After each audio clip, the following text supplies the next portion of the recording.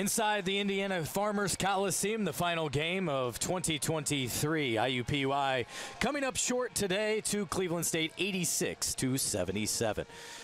Post-game with Coach Bob Lovell, I'm Scott Agnes, and this was a game that lived up to the billing, a competitive game throughout. Yeah.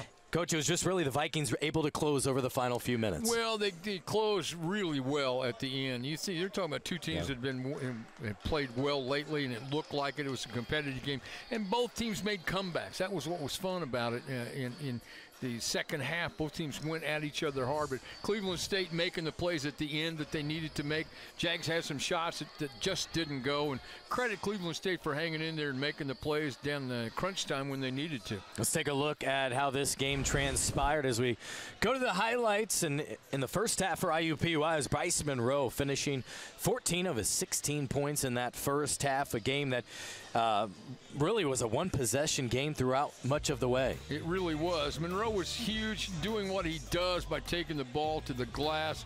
And then you see this too in Cleveland State, a little kick out. And I'm going to tell you right now, they shot the ball extremely well. Right there is where it changed, when Woodridge knocked down all those triples to begin the second half. Well, they gave him that separation that they needed, and they stayed right with it. But through that, when Cleveland State's able to build on this lead, the Jags make a comeback themselves and start to chip away at it, and then take a lead late in the ball game. And Cleveland State responded, and their big-time player in Aruna did what he did down in the crunch time and made some big baskets that were very important in the win. It was tied at 71. Then we saw the Vikings close on a 15-6 run, including the game's final 8 points. As you take a look at the post-game statistics right there, both teams shot it well when they weren't turning it over. The trouble was, too, for both teams, really, missed opportunities at the free throw line, including for IUPUI with the chance to take back the lead late. Well, you see it right there. I mean, three-point shooting was not strong by the Jags. Again, they still struggle.